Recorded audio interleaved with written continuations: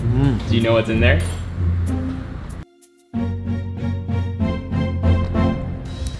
Let's make 2019 the year we take care of our health and the environment. Going meat-free from time to time isn't something that's just exclusive for vegans and vegetarians. You could actually do it and just lessen the impact on the earth.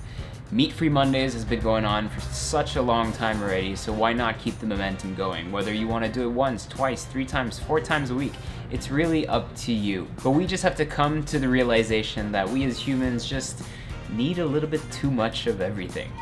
Natural resources are not indefinite. Now, I'm not gonna stand here and be a hypocrite. I eat meat, but I eat it consciously.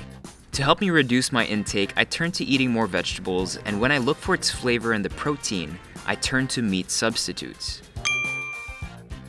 Lots of products have been surfacing, and locally, you've probably seen packs of Quorn in your supermarkets. I tried it and I liked it, so Quorn decided to put me to the test and see if someone who likes meat can be convinced to eat it without knowing it. In comes my brother-in-law, NICO. He loves his steak.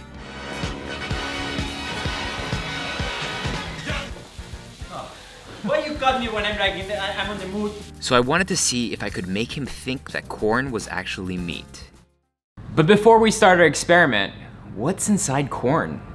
It's a natural nutritious fungus fermented and turned into mycoprotein, which is high in fiber, protein, low in saturated fats, moderate in carbohydrates, and has 0% cholesterol. It doesn't take much land to produce, so it's a great, sustainable, healthy meat alternative. Nothing to do now, but give it a try. This is day 1 of the challenge. I'm currently cooking the pasta, as you can see. And then I'm gonna text NICO and tell him it's time for lunch and just ask him for a meeting. For this to work, it's really important to build flavor. And to that, we're gonna go ahead and add already our meatballs. And then the ground.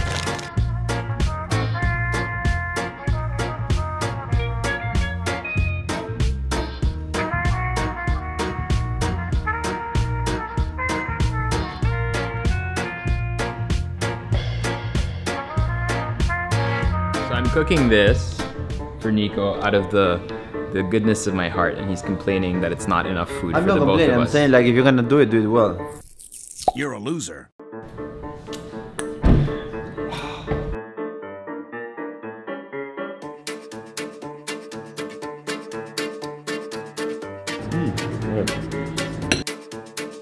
No, because that was the starter one. You don't feed me enough. You feed me well, not enough. So the food just arrived from our favorite wrap place.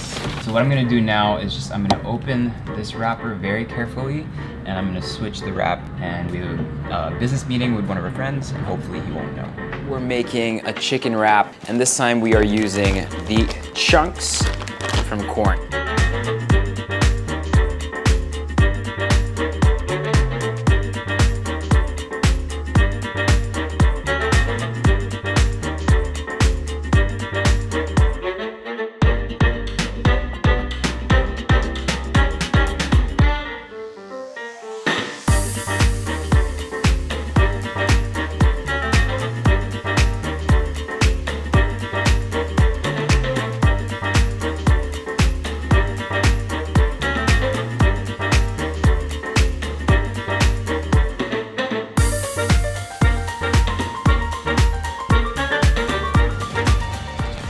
Yeah, I don't think he'll be able to tell this is not chicken.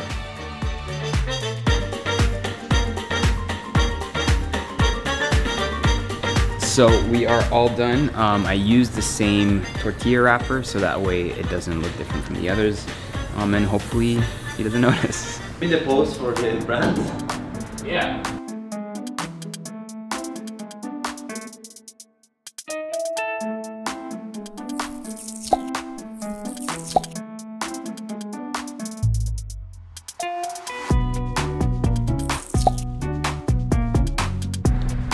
So that worked absolutely perfectly. NICO had no idea what he was eating. He was just eating away, and he finished it, again, faster than all of us. So yeah, I'm excited to try the third one because the third one will be the one that features the product more prominently, where you can actually see it, feel it, touch it, smell it. So Nico's leaving today for Argentina. He'll be staying there for about a month. So this is my last opportunity to do it. We're supposed to be shooting something else before he leaves. So I'm just letting him know that I had to finish this quick recipe first, and I'll have him try it and see if he can tell if it's Quorn finally. It's the last one. We're using the sausage patties. I've tried these previously. They taste so close to the same thing that I thought, why not make this the ballsiest dish that we have? This is the last dish.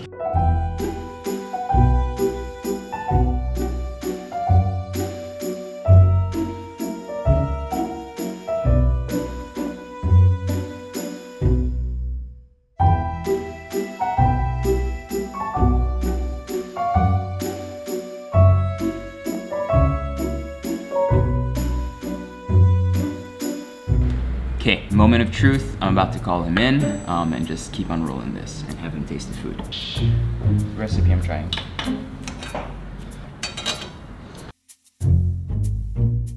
Oh my god. Good, huh? I was bullying me, so it's payback time.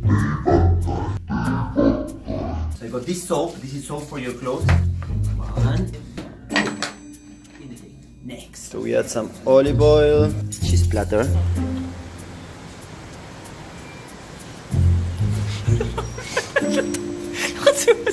It's so. Do you know what's in there? Just remember, you don't mess with the BOLZICO. Eh?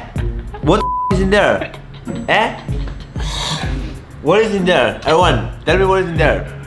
Did you like it? Is it the horse? Did you like it? Is it the horse or not? It's not horse. Did you like it? No, I don't like it anymore. Did you like it or no? I don't like it anymore. What is in there? So for the last 5 days, I've been feeding you corn without you knowing. So each time you ate here during this week and you thought it was meat, it was all corn. Dude, I said it was horse. Corn is okay. I heard it was horse, bro. So was it good? It was good.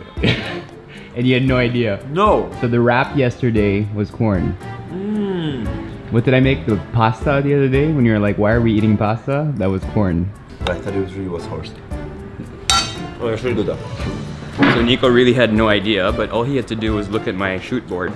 Corn, Nico meal number 3. That was today. Oh, but I thought it was just us having a date and like you cooking for me. I didn't know it was part of an experiment. And you know what? I feel used a little bit. I feel you used me for this because this is without my consent.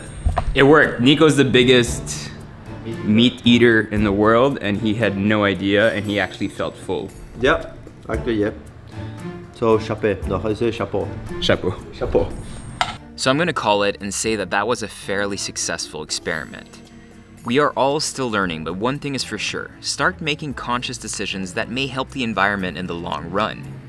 Whether it's meat, energy, water, or plastic, let's temper our consumption behaviors and help Mother Earth out. I really hope you guys enjoyed that video and that little experiment. If you want to see more, please make sure to subscribe, and thank you for watching as always.